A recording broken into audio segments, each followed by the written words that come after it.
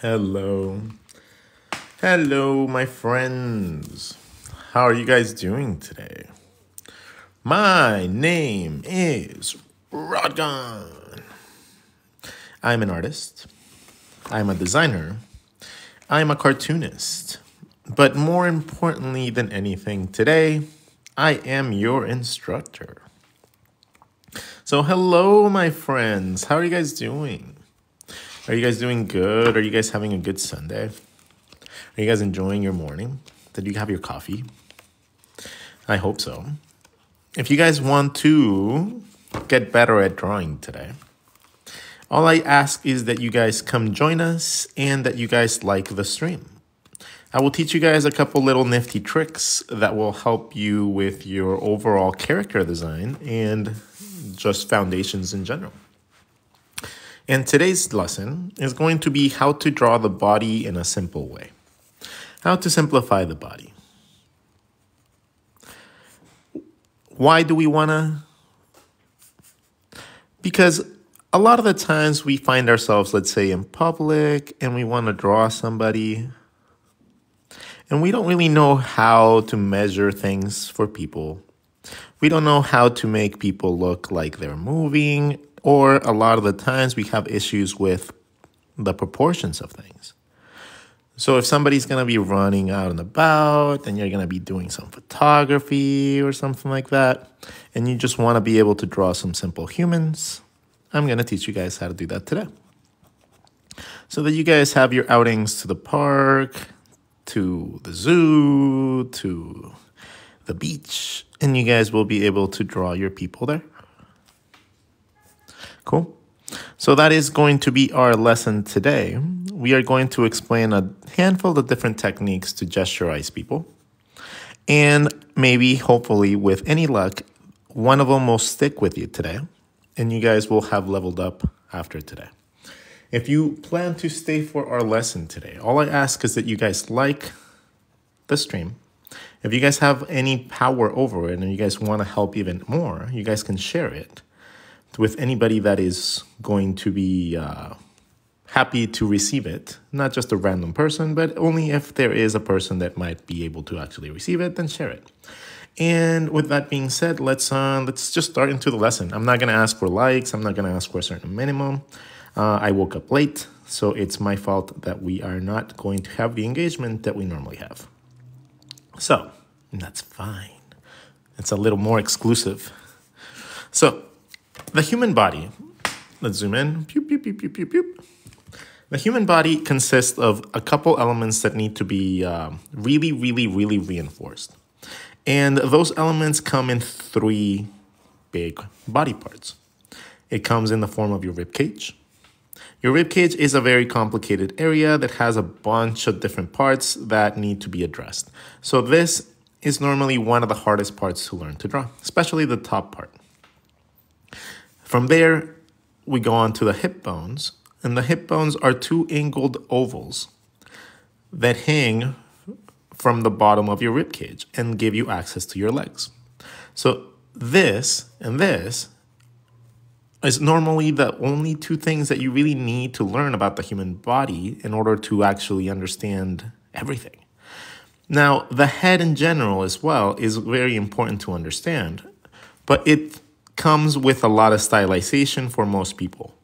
So understanding just the sizing of it in comparison to the actual body tends to be enough to understand how to proceed with that body part. Your appendages are going to come from the side of your body. You're going to have to find a contour point, and you have those within the structures that I'm going to teach you guys. If you have the outside of your arm, whatever depth you want your arm to be, you just draw a little circle, and that little circle becomes the volume for your arm. This also becomes the pectoral muscles, and if you go around, it gives you your back muscles. So it gives you a ton of information really, really quickly. Having those just naturally occur within that little egg and within that little compass is very, very useful. Egg, circle, compass. Okay? This becomes your neck. So you can either draw your head about this width, or you can just add extra volume at the top of your neck. Ta-da! And then draw whatever head size you want. Okay? But that's your neck. From here to here, this is your collarbone. If you are not familiar with your collarbone is the weird bone that sticks out of your rib cage. And your shoulder and your pectoral muscle seem to be attached to it, and also the muscles in the back and your neck. So all these muscles attach to this point, even your arm, by the way. So your arm bone is there, and then your muscles wrap around. So that is why it's very important to learn to simplify this concept right here very simply. And it's very easy to do if you think about it like the Eye of Sauron, or just like an eyeball. Just thinking about it like an eyeball is very easy to think about, right? If you think about it like an eyeball, you have access to a collarbone. Perfect. If you see the eye as the top of your egg, then you can start connecting the other body parts. Bam. Okay, so that part doesn't have to be overly complicated, but it normally is because a lot of people don't know how to explain it in a way that makes sense. So if you have a circle and you draw a compass, that is now your neckline, that becomes your rib cage, and that becomes the area where your arms are going to come out from. So that's super simple. And then from there, you want to see even easier, take that same circle, go up your spine, which is at the back of the compass. That same circle, redraw it. Guess what? You just drew a jaw. Boom. How hard was that? That was actually really easy, right? That was incredibly easy.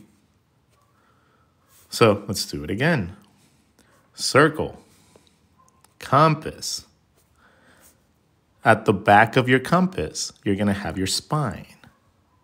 At the front, you're going to have the front of your rib cage. This exact same circle, copy it in space, draw it separately, and now you have the bottom of your neck. Ooh, so hard. Oh, it's so incredibly hard to draw the neck, Rod. It's not. I do teach better than your art teacher. See, out of art teachers, I'm like a legendary Pokemon. I might not be the legendary Pokemon, but I am one of the legendary Pokemon. Definitely a shiny. Yay. So as you guys can see, it doesn't have to be complicated, right? It doesn't have to be. You can choose either way for the jaw. You can have it go this way. You can have it turn in the other way. So you have a little bit of the underneath side. Sometimes you have to add a little bit of space here for like the more real shapes, right? Sometimes you have to add a little bit of brain space in the back of the ear. Sometimes. But that seems like a really, really simple way to draw it, right? Especially if you already know how to draw your body.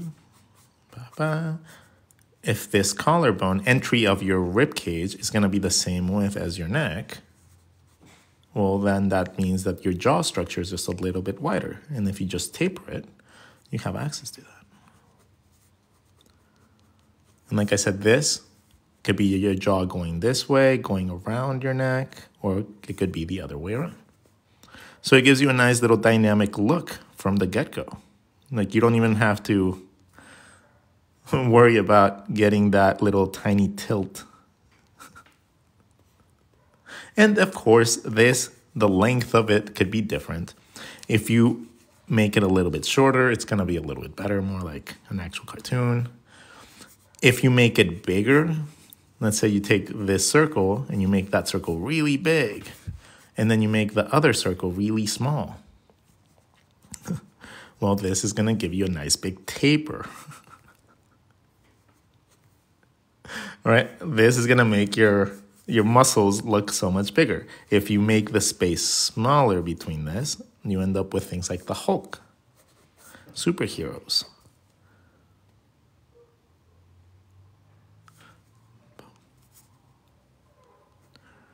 I am the Hulk. I smash. RODGON, are you looking for a wife? I cook, clean, and I'm flexible.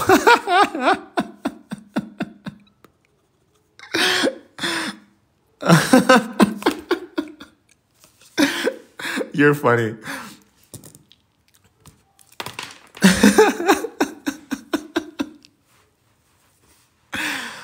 No, I'm not looking for a wife. But that is a good way to like put the candidacy up, though. That is definitely how you do it.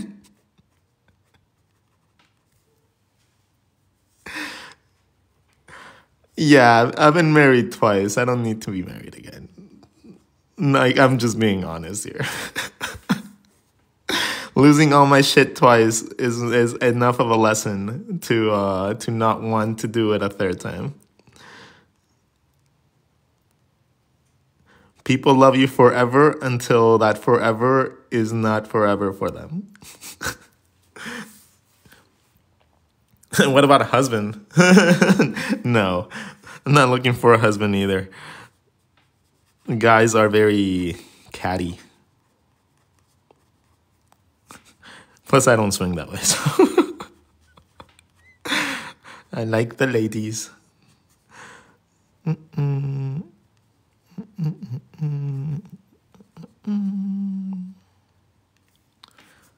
See, the ear wouldn't be like that. It would be like this. Do you need a son? No, not even. People need to stop telling me like if I need an expense. Do you need an expense? Do you need something expensive in your life? Do you need a son?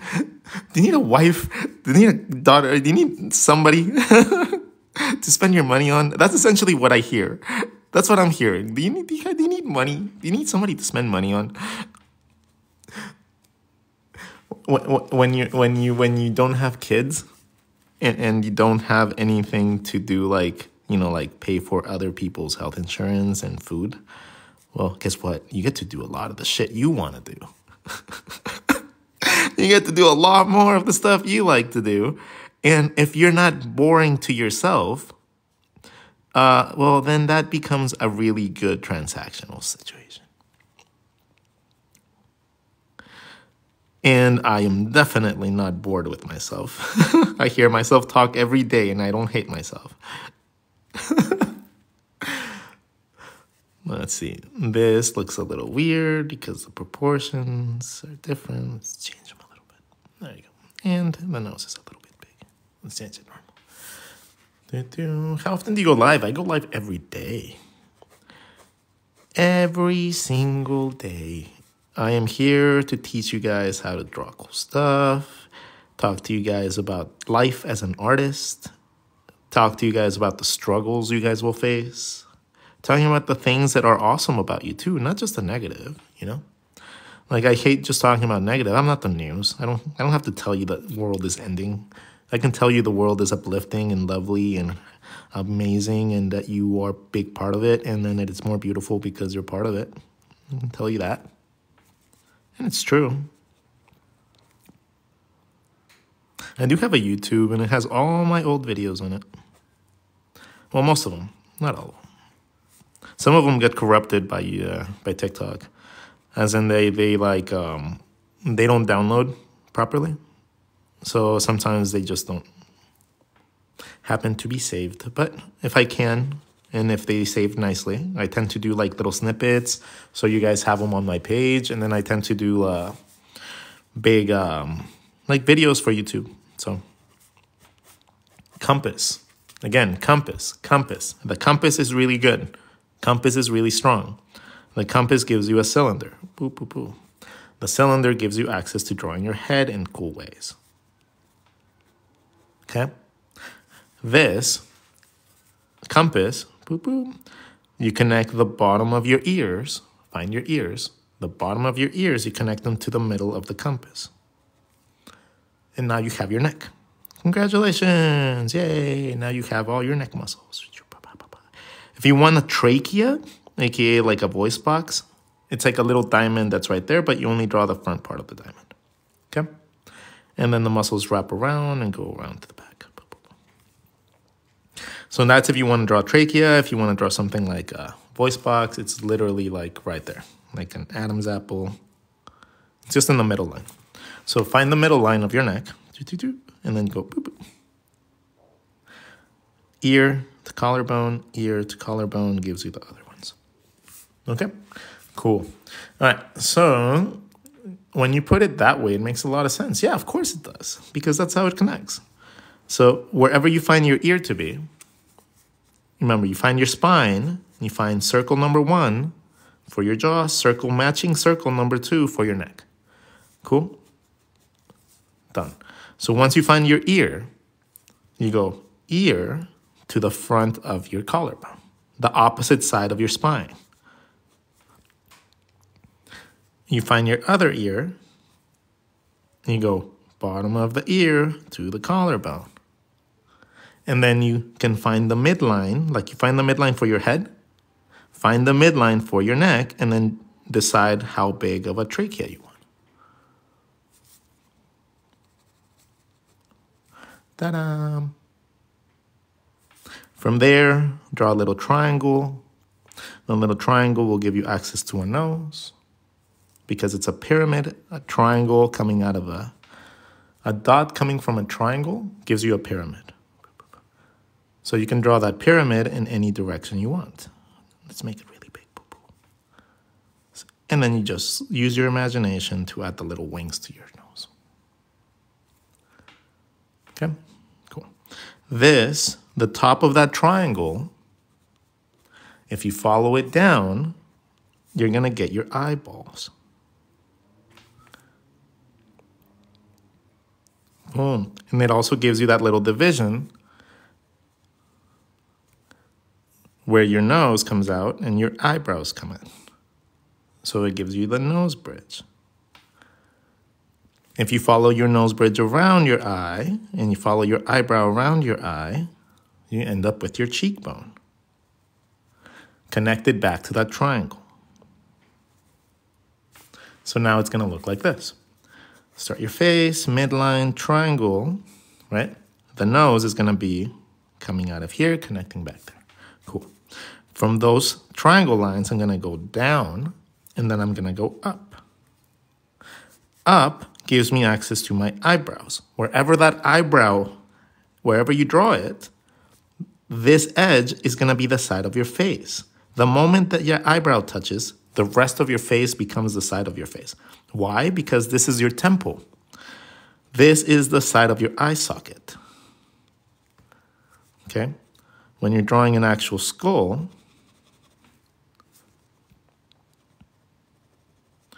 the top ridge of your eye socket ends up coinciding with your brow muscle. So if you go around it, you end up with your cheekbone. And this also ends up being your temple. This is really important and useful when you do this. When you draw any character and you find the eyebrow, that automatically becomes the side of your face.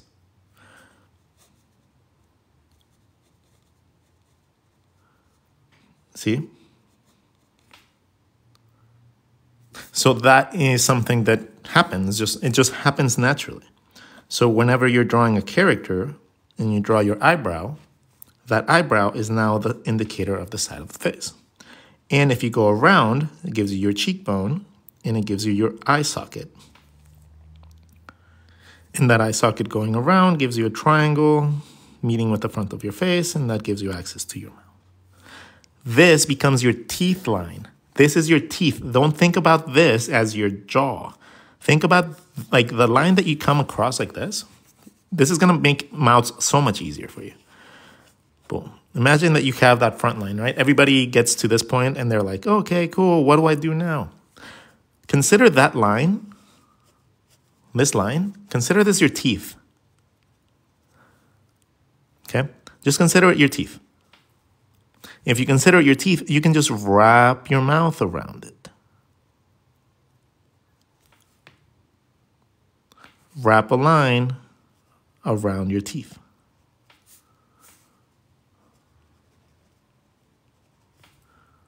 Right? That line comes down, wrap a line around that line, and you have yourself mouths. That's it. That's all you need to do. Find whatever flat line is underneath that triangle, and then wrap a curvy line around it, and that's your teeth line. So wherever you find that little triangle, you already have your teeth line as well. Go down. That's your teeth line. You can draw as big as you want, as stylized as you want. It's going to always keep your teeth in the right place.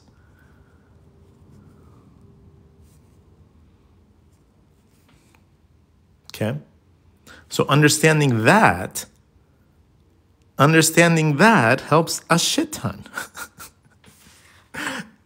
So let's get me to 20K likes. And while I sip a coffee and I rest my hand for a second. But let's get me there. And meanwhile, just play around with drawing some mouths. Draw a triangle, draw a line down like a little house, and then have fun drawing one curvy line and one little line underneath. Congratulations, you now know how to draw mouths. And that's in every angle possible, okay? Doesn't change. You can draw this in every angle. Now you know that you draw a dot and you have a nose. So you draw a dot wherever you want that nose to be, and then it's a nose. Cool. So now you know those two body parts. Profile, triangle and a profile. You go down, that's your teeth line. Wrap from one point to the other, so it goes around this. Da-da-da. And you have yourself your lips, you have yourself your spacing. And you just go back into that line. Thank you. I have to go get ready for work now, but bet bottom dollar I'll be working. Hey, that's a good threat to have, buddy. That's a good threat to do. So now that we understand a little bit more about that, how do we make variations of that? Well, it's really easy. Once you get there, let's say you want a character with really big lips. Well, the lips just have more girth, right? They just have more volume because they are poofier. So that lip gets pushed out more. No lips stay close to the teeth. Right? No lip stays close to the teeth. With lips, you need to have that volume come out from your teeth. So your volume, like that little tiny leverage that you have here, the one that you like is a pain in the ass sometimes, those little like tiny like bumpies is divided like this. You draw a triangle, you draw a fan, and that fan is going to give you access to either the top or the bottom lip, depending on how you get used to that. But it gives you one of your curvy lines. That fan can be adjusted to be as big as you need it. The negative space for your teeth stays the same. So if you want to draw things like the Joker and stuff like that, you take it from the outside edge of your nose, or that triangle, and then you use a little fan to come up with that cheek part. Triangle, nose,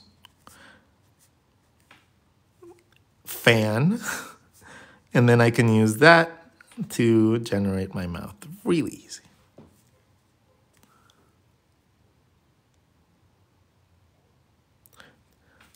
Yes, it has. The name of his, yeah, it's the name of my TikTok.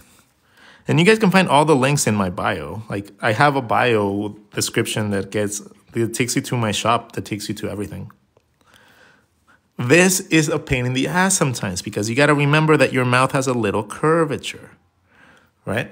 So whenever you find those triangle lines, remember that keeps him in place. This helps you understand how much of a curvature you need to do. Remember that you're going to have to draw through your shapes because shapes go around stuff, okay? The mouth is not necessarily just a flat line. When it expands, when it opens, it's kind of like a sphere too.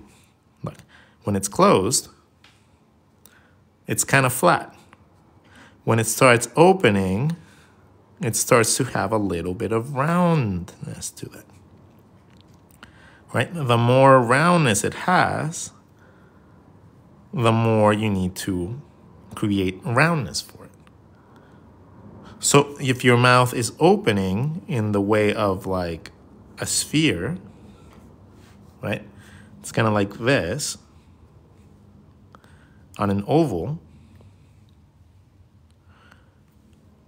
Once we get used to this little oval and we get used to that top line, we can draw mouths by just drawing two curvy lines. One curvy line, two curvy lines.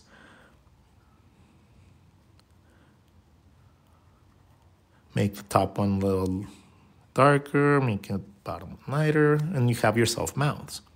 Curvy line number one. It's just about knowing that it doesn't go all the way around. It doesn't go all the way around here. That would be more like, I don't know, like a dog mouth or something. Okay? So it doesn't do that. It doesn't go all the way around. It goes around and a little bit.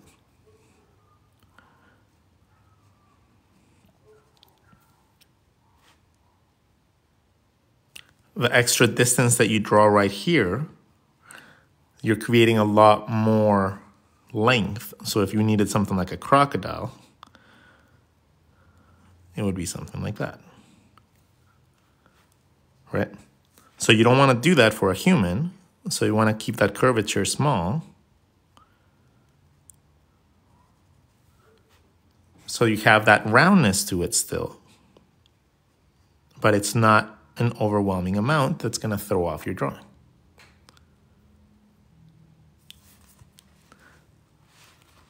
We are not animals. Well, we are animals, but we're not that kind. Like, we don't have that type of jaw structure. The triangle gives us our nose. If you're drawing something like an animal, you can make that triangle big that covers the whole bottom part. Draw whatever shaped nose you want for the top. I like a little beanbag, and I connect it as well. And I have myself access to drawing animals of all sorts and sizes. All shapes and sizes. Depends on what I want to create. Okay? Even down to like birds and stuff.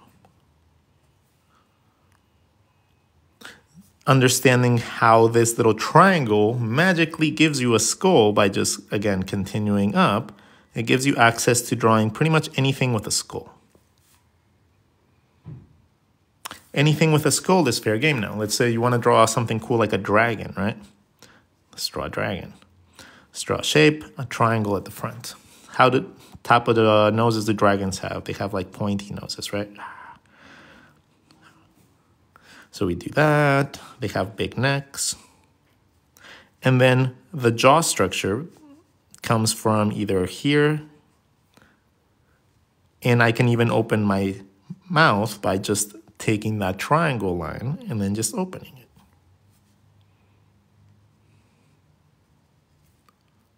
it. It gives me access to so much knowledge, and just by visualizing it a little bit different than what I've been taught my whole life to do that didn't make any sense. Give it a little bit of width.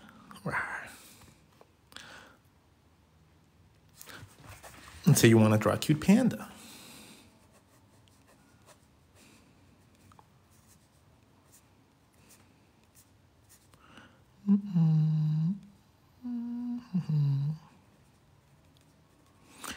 It is a very versatile technique for anything with a skull. So go ahead and use it to your heart's content. It's actually really, really fun to be able to know that you can draw pretty much anything with the skull. All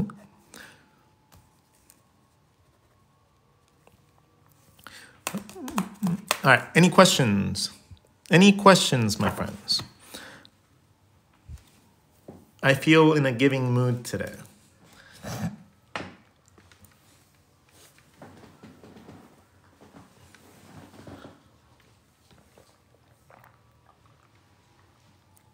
Did you live from art? Did I live from art or do I live? Did I live from art? Yes, I lived once. And then I passed away. And then I came back and I didn't make a living with art anymore. But I did it once. Yes, I do. I make my living with art. And I teach people how to do that. Floral art, huh? So that's going to depend on you being able to actually draw flowers. And if you want to draw flowers and you want to draw like different plants and different foliage so you can get better and learn to do patterns and stuff like that, you need to go out and actually draw the plants. Because plants and weeds and stuff like that come in all sorts of shapes and sizes, right? They come in a bunch of different variations, and the only real way to get exactly the one that you want is by going out and actually seeing how they're constructed. Things like trees and flowers are very different from each other, and they tend to have different structures and different ways of being constructed. Let me zoom out a little bit. I like going out with a highlighter, getting the general shapes of these things, right? And then I go in with my pen, and then I detail things. So I get the general volume for things, and then I go in and I detail things as needed. So paying attention to how big the middle part of the flower is as comparison to the petals. What angles do the petals go in? Are they like rectangular? Are they circular? Are they overlapping with each other? Are they changing colors at the base? Are they not? Does it have pollen? Are the colors contrasty enough that I can just add a little shade and make it look differently? Is the stem like that, or is the stem round? Does it go around? Is it messy? Does it have thorns? Does it have branches? Does it have extra petals? Overlapping lines will give you things like roses and stuff like that.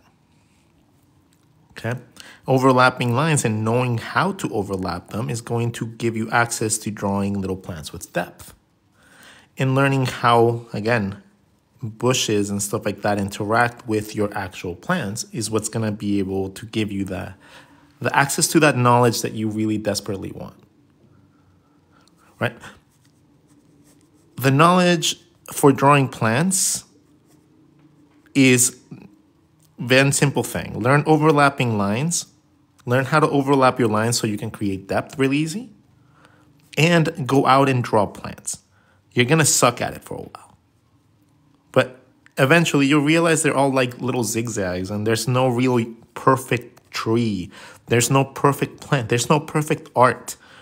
So once you feel comfy, that's good. Once you feel and you get one that you like, that's good. That's a good benchmark. You like it. That's all that matters. You enjoy it. You. Not the public, not Instagram, not everyone that follows you online. No. If they like it, doesn't matter. A like from them means nothing.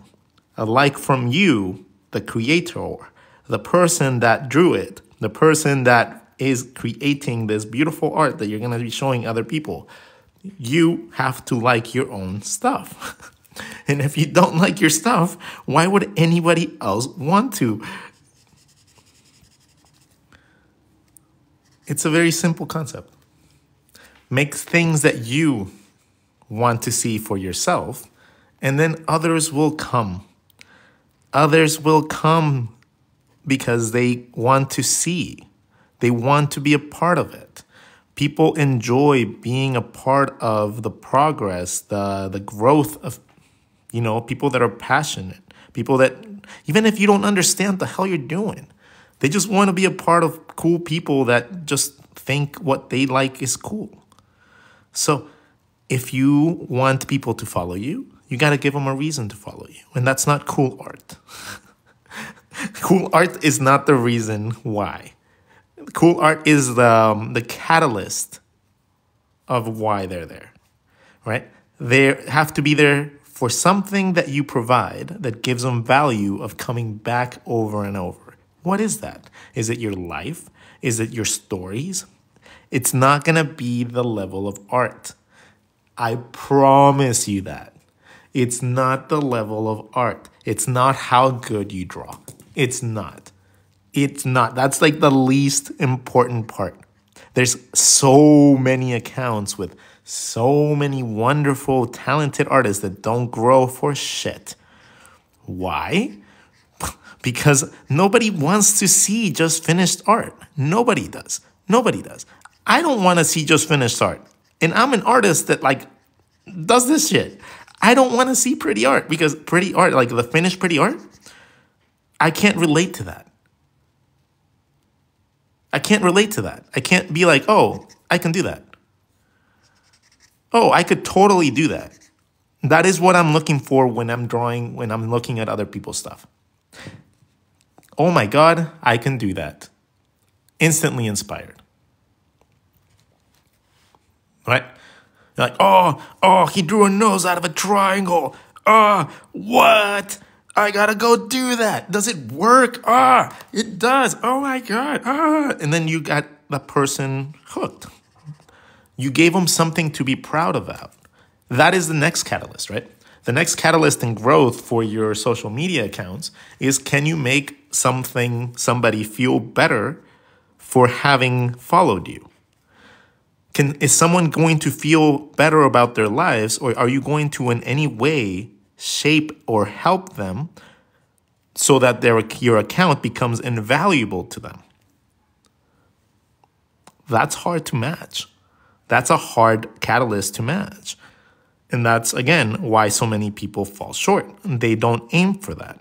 They aim to just be like, oh, I'm just going to draw something cool and I hope that people follow me. Unfortunately, that's not how it works.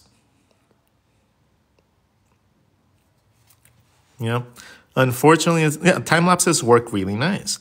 Time lapses are actually one of the most profitable ways to get like money on Patreon and stuff like that.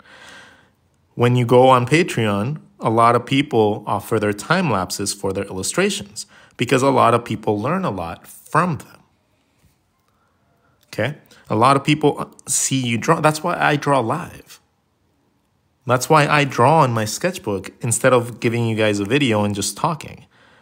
Because I need to show you guys that the concepts that you guys are trying to achieve, they're not impossible and they're not really hard. They're just explained horribly. Absolutely horrendously. And I suffered through that throughout my whole career. I suffered through understanding shitty teachers until I had to make my own ways of understanding things. But once I did, it was like, oh, yeah, well, they didn't really understand it themselves, so that's why they were teaching it that way. Because I go back and you can call me petty, you can call me whatever you want, right? But I go back to my old teachers and I'm like, I like try to see where they were when they were teaching me, just so to see if they actually knew what they were talking about. Because a lot of people can be very passionate about things. You can be incredibly passionate and be a horrendous person in a field. You just have to be the loudest and you'll get attention. Right? If you are the loudest person in the group, you will get attention, maybe not for the good reasons, but you'll get attention. And a lot of people learn that that's the way to get into the art field too, because it works. Be the loudest and you will get rewarded. Why? Because art in general is a thing that where the cockiest person gets the job. Okay? A cocky person gets the job. It's just going to happen. The person that can make the employer feel like they are the most amazing human being on the planet, they were there just to strictly make their marketing materials better. If you can make a client think that, you got them. Can we, what is it? Can we some of your sketchbook page? Oh, you guys want to see the sketchbook pages? Yeah. I'll show you guys some old sketchbooks. Wheel of sketchbooks, turn, turn, turn. What is the sketchbook that we shall see first? Okay, so this one is from 2017. And this one's falling apart, as you guys can see. Don't get Kanzen books. Kanzen books are shit. And these pages are really thin, so I could barely draw on both sides. That's why I drew in highlighter. Okay. These are all reference. Don't get too impressed. At that point, I was all reference material. Okay. But what I did like to do, how do I get rid of that screen? There you go. I used to like documenting my life. This is why I decided to join and do my artwork. Because I wanted to document my life in a journal type of situation. Right? My life is not very interesting to other people. No, it's not very interesting to me, but it seems to be interesting to other people. So I like to document it so that maybe later on, whenever I have chance to sit down and like think about my life, I'm gonna be able to live it through that. So yeah, I used to draw you guys too. I used to draw my followers. So you guys would send in a pose, which is something that I might do again. If you guys send in a pose, then I will draw you guys with them. One of my exes went in and ripped all the pages of the sketchbooks that had drawings of people, but some of them survived the purge. Yeah, so it was really, really fun. Whenever you guys sent in pictures, see, rage, the rage of the ex. Anything that was based on her, she didn't care, of course.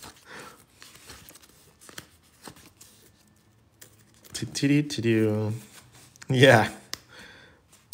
Munchies! Oh, Munchies. Oh, this guy was fun to draw. And Archie, of course. I have weird thoughts. But yeah, there was my friend Rosemary Cordova. Her name is Silky, and she is awesome, and you guys should go follow her. She is a wonderful soul, too. She's one of the loveliest human beings I've ever met. Boom, boom, boom. When I was trying to play with different styles. And then, like I said, I would share my life a lot with people. So here, let's talk about what depression was for me back then. Depression is a hard thing to explain.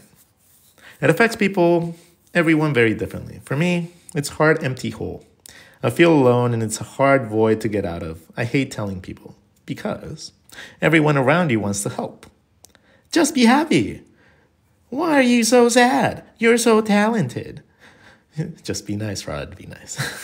Oh, I'm so sorry. Yeah, I'm just overly apologetic sometimes. Be positive. Cheer up. See how good you have it, but you are living the dream.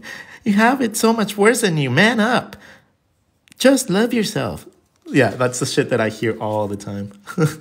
And it's so incredibly annoying having to explain to people that that's not how it works. But documenting it and drawing, I draw myself a lot too. And I like cute girls with animals. Derpy animals. Oh, when we barely got to 40K. Oh, that was so cute.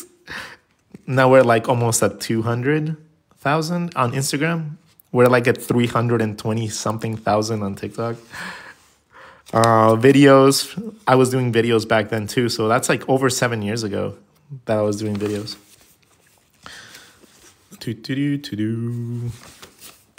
Anatomy was a big part. A lot of it was referencing at this point. Some reference work from other artists. I realized I've improved a lot from the start of this sketchbook. See, I was thinking of improvement even then, like just constantly. Trying to copy some styles.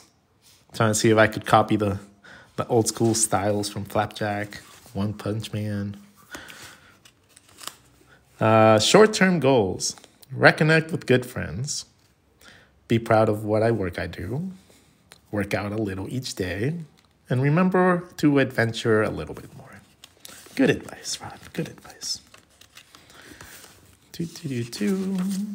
So I do play a lot of League of Legends. I used to. And Ziggs is one of my favorite characters. Also is Ari. Street Fighter. Again, I was drawing you guys as...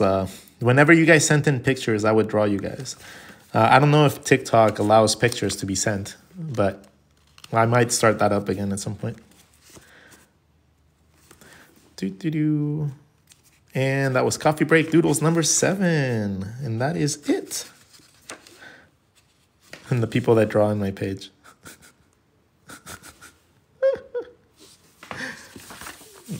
And we finished this sketchbook.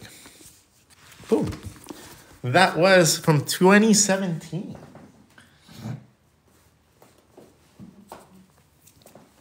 We have improved a lot since then. Hell of a boss characters. Does your care skull method work for Blitz? I don't know. No, Blitz is the... well, it's a robot, right? So a robot could easily be done by using those methods. Just finding the actual skeletal system and then choosing whatever style you want instead of... so you can draw whatever you want from them. Whatever you like decide to draw is up to you. Like, it's really like just a system to help you understand placement.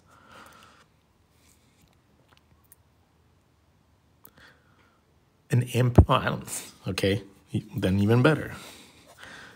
If you have a character that's like an imp or like golem or something like that, just change the proportions within those circles and you have yourself a character akin of a goblin, or just change the proportions a little bit and you have yourself anything you want.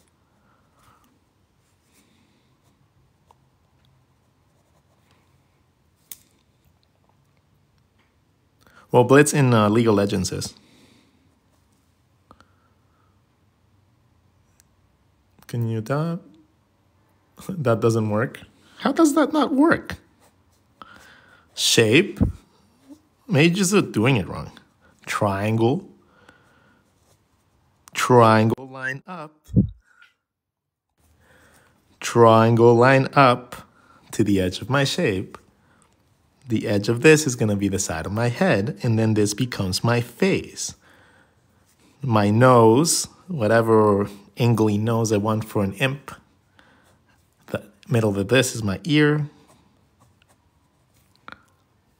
This becomes my eyebrow ridge. This, the top of the triangle, becomes my eyeball. So you tell me where it doesn't work. You please explain to me how and where this does not work. And then I will gladly alter this exactly to where you state it. If this doesn't make sense to you, that's fine. But I would like to know so that I can become a better teacher. So I will take your criticism. And I will gladly adapt it, but you got to tell me more than just that it doesn't work. Because that's just dumb.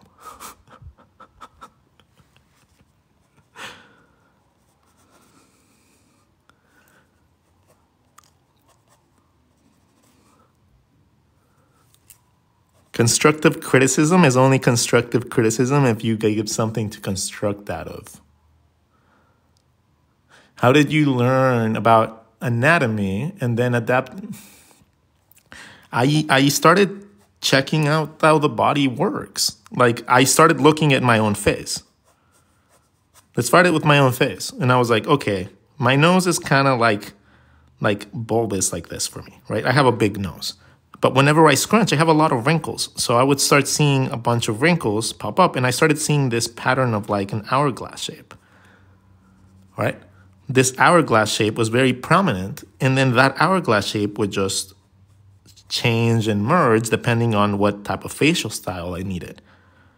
Depending on what type of facial thing, that would just move up and down, but the bottom wouldn't change.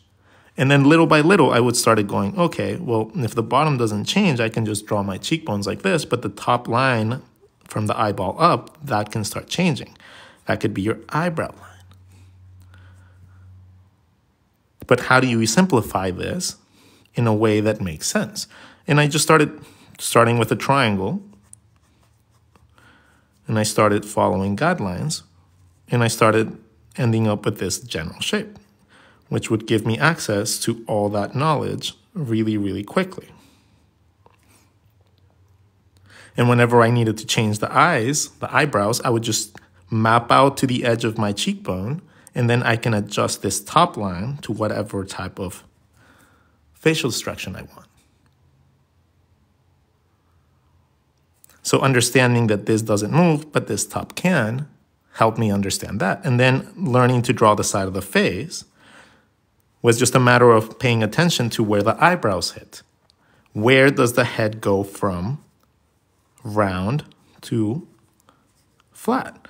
And it happens to be right at the top of the eyebrow where the eyebrow hits. You can look at yourself in the mirror if you want, and that's going to be roughly where your head goes to the side. So now if we combine these two, this gives you my eye socket and the side of my face. So any shape where I draw my eyebrow gives me my eye socket, and it gives you the side of my face. Duplicate this shape, and I have myself an actual structure for a skull from any shape that I draw. I'm trying to help you understand. Let's look at what you want to understand.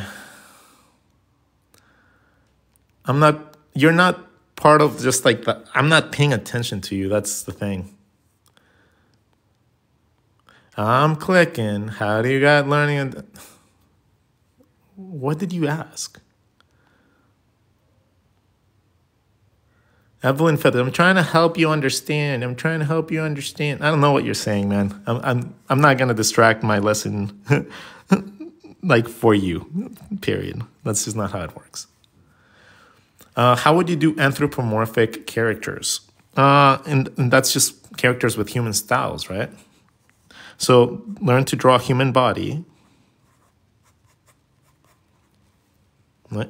Learn to draw a human body really, really easy. Like simply. Not easy, simply. The human body is not easy. The human body is structured horribly. It's so incredibly difficult. And then from there, give yourself all the animal features that you want.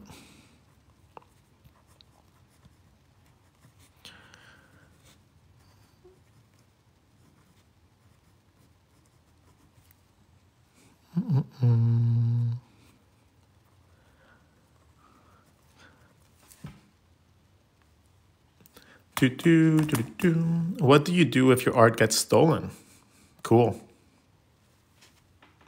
Look, my art, you're talking to the wrong person. I put out all my artwork in books, the art block books, right? The ones that I have for sale. Those are filled with all my artwork that I normally draw in my sketchbooks. And I expect people to use it to be able to do their stuff better. I give you guys that as reference work so that you guys don't have to think about how to draw a mouth. You guys can just go to a page with mouths and just see it and learn it and draw it. You guys don't have to worry about drawing heads. There's like quadrillion heads and stuff like that inside of them. So you guys don't have to do anything else other than take a picture of the one you guys like and then change it to whatever styling you want. Right? That's what I do. I like helping people. So to me, you can steal my artwork, I guess. You're not going to be able to recreate it. You're not going to be able to do much with it. Like, you're not going to be able to get the styling that I do or anything. Eventually, I'll find out, and then it's going to be a big problem for that person. But You know, like worrying about it is just irrelevant. Like, what if? Like, yeah, what if? Like, what if someone steals my design and makes a ton of money? Well, that means that your design is worth a lot of money, so you can also market it for that. If somebody else can make a shit ton of money with it, you can make a shit ton of money with it. That means that your art is valuable. That means that your art is productive. That means that your art is actually worth stealing.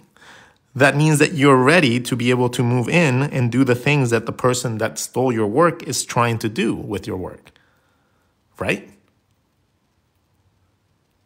So instead of seeing it like, oh my God, they're stealing my work, like, oh shit, this guy's telling me exactly what I can do with my artwork so that I can sell it.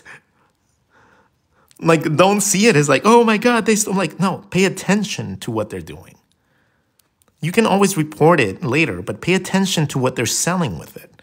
Make the right move. Learn from the stealers. Learn from the scammers. Learn. They know how to make money. And they're showing you. They're showing you. So if someone does steal your money, steals your artwork, pay attention how they're using it. Because they're giving you a fucking guide. Who cares if they just repost it? Who cares? Who cares? They can't recreate it. They're just giving you free advertisement. Who cares?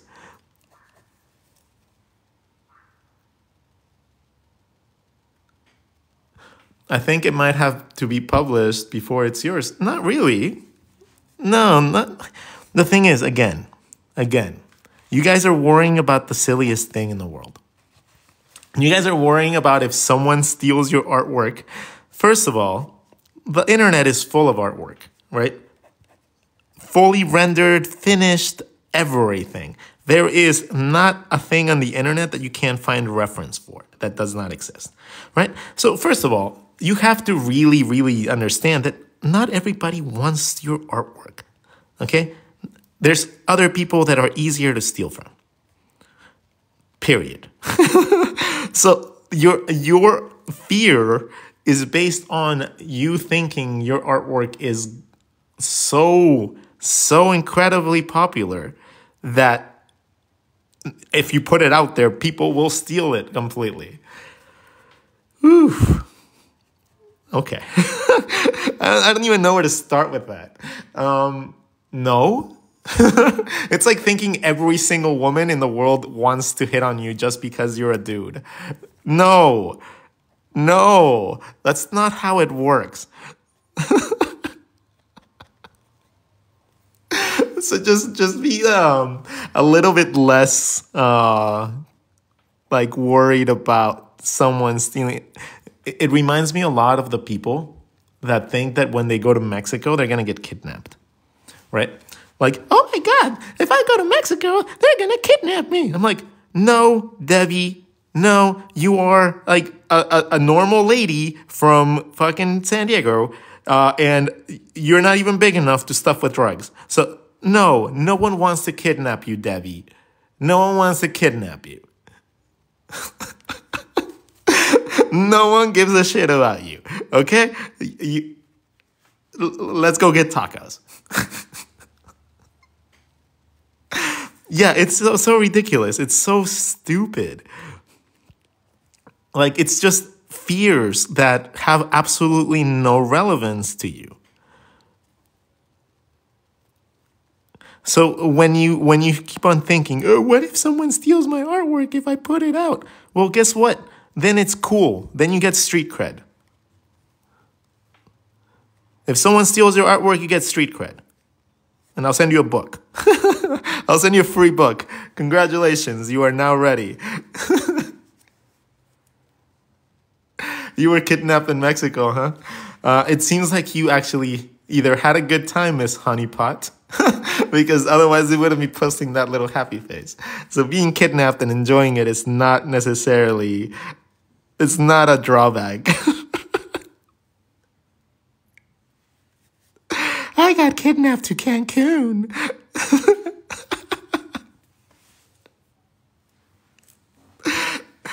You are ridiculous.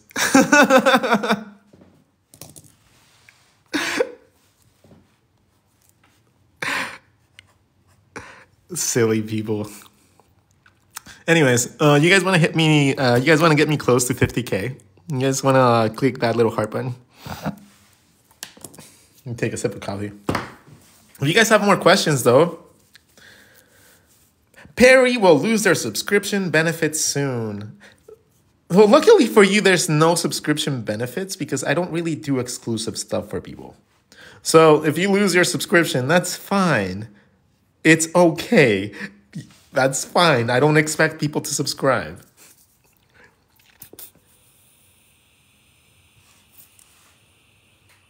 Good artist copy, great artist steal. Yeah. Yeah. For example, like it sounds really weird, but if I were to just go and observe someone's artwork for like 20 minutes, I can copy it. Like I can copy most art styles now. And yeah, it does feel a little bit weird understanding that if I just felt like it, I can just draw like other people and then make the money that they make. It's a very cool superpower to have. And then choosing not to. That's the strictness of it. Like having the ability to do something does not mean that you should.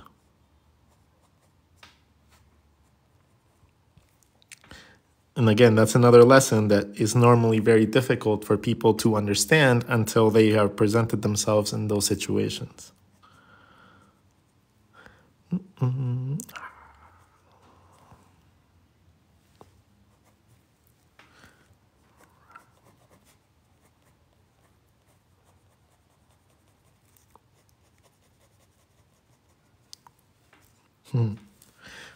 With great power comes great responsibility. And you know what? If I had superpowers, I would be such a villain. I'd be a villain. I'd be a super villain. Like I'd be the best supervillain ever because I know how every supervillain messes up. So I'd just be like unstoppable. Like I would like okay. When I play Skyrim and stuff like that, nope, lawful, nah. I'm lawful and nice and kind every day. I am like the nicest human being ever. In video games, I turn to chaos. I'm like, I am the karma bringer.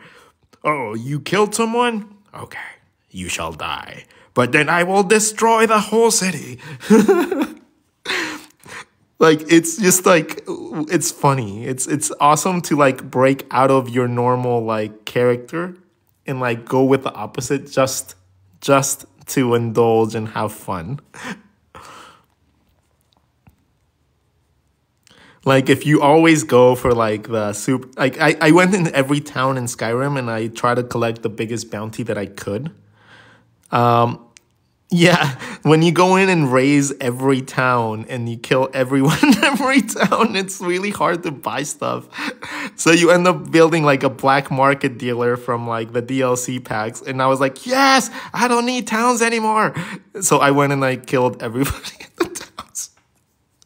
And then they, like, I didn't know they sent bounty hunters for you. They send bounty hunters in the game. So you'll like randomly get hit with like almost a critical death blow. And then since I had a cool strategy, right? I had a really cool strategy. I had like 7 companions. I understood that they had companions and you get companions if you go follow missions. I just never finished the missions. So I had like 7 companions plus I had my like summonings. So I had up to like 8 people fighting for me as an army. Every single time that I would fight anybody, I finished the game incredibly easy. But it was like, okay, I would get like all these bounties set on me. And then the moment that I would get attacked, I would just disappear. Vanishing, summon. And then all my dudes would kill these super high, like efficient like attackers and I'd steal their gear. And they would be like, ah, ha, ha, ha, ha. You can't get me. Yeah, I used to do a lot of playing games instead of sleeping before I discovered streaming. Before I discovered streaming, it was like, I was just playing video games and I'm actually quite decent at them. I used to play a lot of Magic the Gathering too.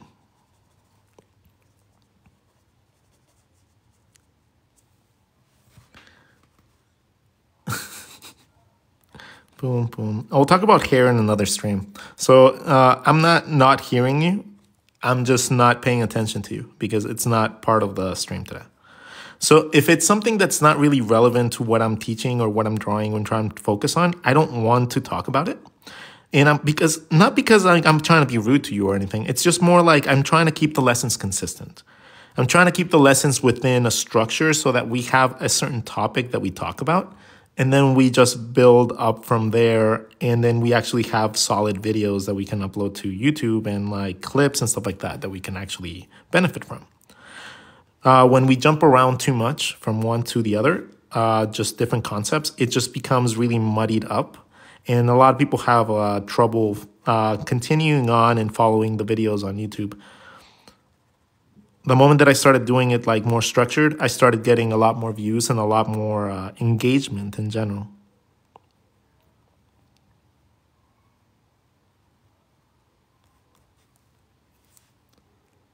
What's the lesson today? We've just been drawing faces.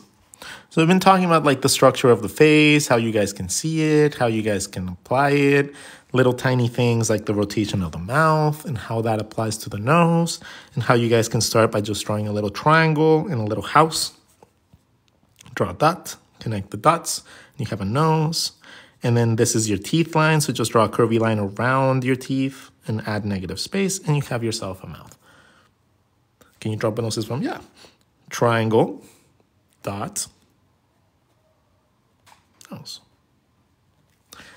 That little line for your teeth gets pulled up, and your teeth have a curvature. Your lip has depth, and your lips overlap at this level, as well as your chin. Your eyebrows be around here, eyes. So yeah, when you're drawing your head up, it's very easy to practice it by drawing a simple sphere, drawing a nose, and then seeing if you can rotate it up. See if you can rotate it down. See if you can draw it from the side.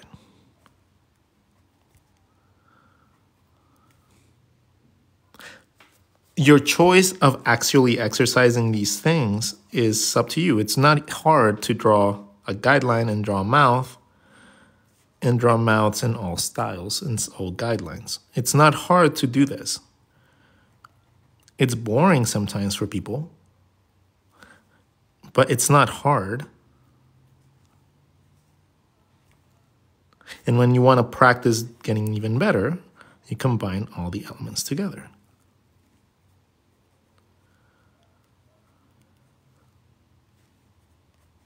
See what I mean?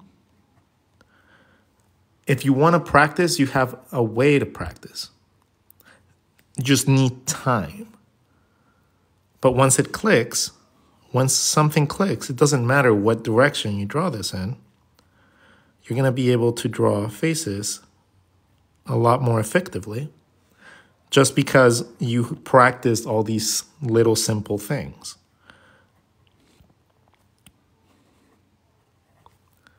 Okay, doing this helps you understand the rest of the system.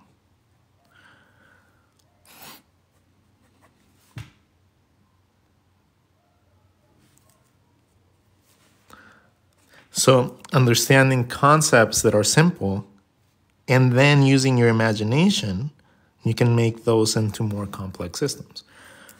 Remember, you're imaginative people. You're creative human beings. You guys don't have to just do what people tell you, okay? If someone tells you this is how you draw a mouth, but that's not how it works for you, find another way. Find a way that makes sense to you, a way that you can control, a way that you can understand, okay? Trying to climb a tree when you don't have, if you're a little fishy, I say this all the time. If you're a little fishy and someone's trying to teach you how to climb a tree, you're going to feel like an idiot your whole life. You're going to feel incompetent. You're going to feel like you can't do the thing that that other character can do so much easier, okay? A monkey and a fish need to be in different situations to flourish, okay? If you are a person that learns one way, that doesn't mean that that method is going to work for the next. You need to be in a situation where you are allowed to flourish with the techniques and the ways that you visualize things. And if you can't find that, in the methods that I'm teaching, there's a lot of other teachers that explain it differently. Okay? If you don't see things like me, like if you don't see things through volume, right? If you guys don't have the ability to do that yet, you guys might be able to draw through stylization, which is fine. It's just another different way to do it. If you are happy, if you're joyful with your art, it doesn't matter how you approach it. All you need is a finished, satisfactory piece of art that is going to make you happy enough to draw another, and then another, and then another. Okay? I remember loving Legendary custom longboard art from you. Oh my God, Legendary was great. Legendary was like these like, I think they're still there. I think they still have skateboards. Like, I think they still sell them. But it was like a really cool thing because it was the first time that a company allowed me to draw pinups for a skateboard. And it was, I'm not going to say they were the best, but I was really, really proud of them. And it was one of the first times that I ever got my artwork on actual products. So it was a beautiful, beautiful, beautiful thing. And it wasn't this design either. It was just this drawing.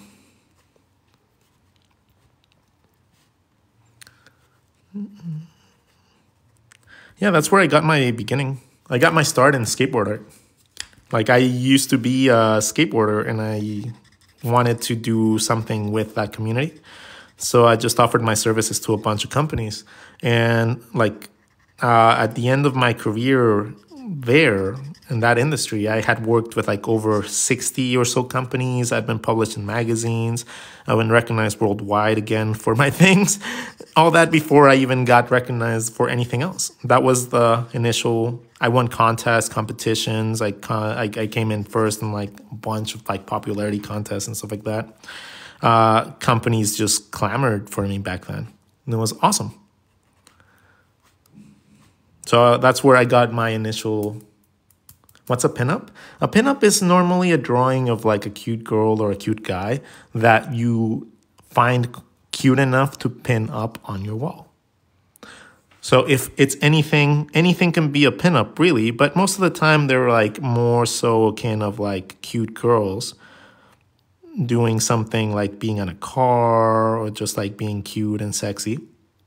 That seems to be like what a pinup is in my eyes. Right? If you combine that with like a little cute animal or something like that, that's really, really much like more strong in my opinion. And that's why most of the time whenever I draw really cute girls, let's see. Cute girls, I tend to draw them with some sort of animal companion.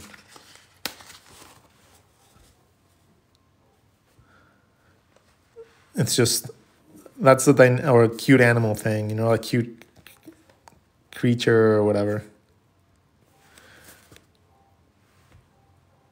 Being able to move the human figure into any position you want, that's very important. And that takes a long time to learn though.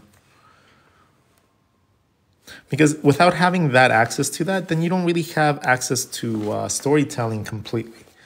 Until you have access to moving and posing your characters how you want, you don't have access to complete storytelling. You have access to kind of half storytelling. But yeah, like little by little, you just learn to adapt things. And the more comfy you get, the more you can deviate that to things like animals and monsters and do random shit from nothing.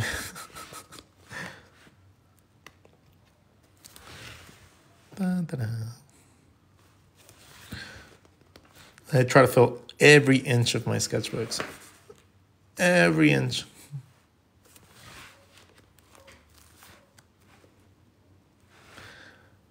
So for me, it's my brain, since I am not a naturally gifted artist. I'm not. It might seem like it from what I'm drawing, but this is just a compilation of thousands and thousands and thousands of sketches and hours that compile into something that's barely decent. It's but understanding that you being able to get to this level is not unachievable. It's just going to take a little longer for my slower people like me. And you have to put the time in.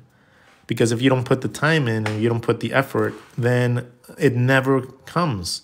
It's something that you need to flourish. You need to set aside and take time to nourish.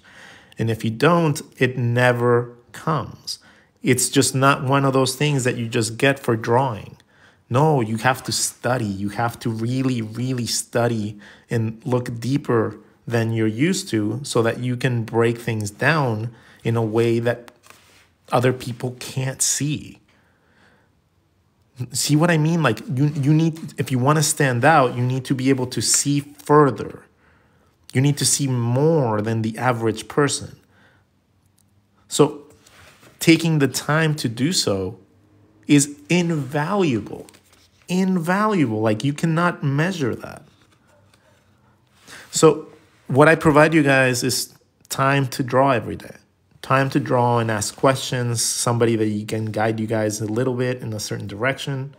And through my sketchbooks, which we almost filled this one up too, by the way. We're almost done with this one. Look at that. Every page a lesson. Every single page. Anyways, thank you guys so much for being my drawing buddies. I do sell my sketchbooks. They're my art block series. So I scan them in and then I sell them as my art block series. I choose the best pages and then I just compile them all together, and they're like over 1,000 sketches in each book. Like there's 100 pages in each book filled with close to maybe like 50 sketches each. So that's maybe 5,000, 10,000 sketches in each book. Easily. You guys have a lovely day. Enjoy your Sundays. If you guys are gonna be safe and do not drink and drive or do anything dumb like that, we want to see you guys again tomorrow. Tune in for another lesson. I think I might hop onto YouTube in a little bit. Yeah, I'm going to hop on YouTube for a little bit. I'm going to stream there around 11. No, around noon. I'll hop on at noon. So I'll hop on at noon. I'll stream there for a little bit, and then I'll head out to pool. So yeah, that'll be a nice way to finish the day. Take care, everybody. Love you all. Have a wonderful, wonderful, wonderful, wonderful day. If you guys learned anything, please consider either buying my books, consider sharing any of my knowledge with anyone else that you guys think might be useful. And if you guys want to do me a huge favor and tag me on your favorite art creators' tips. I'm going to start collecting tips so that I can, I want to rate art tips on TikTok and YouTube.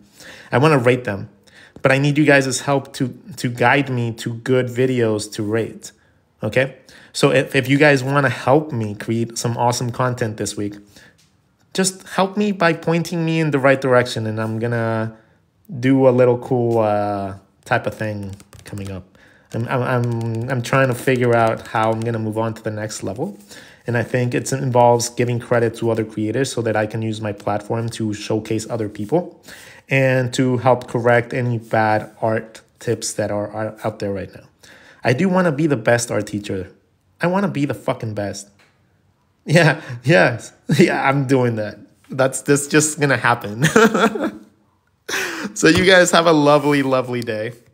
Take care. I'll see you guys soon for another lesson. And I hope you guys learned a lot today. Love you all. Bye-bye.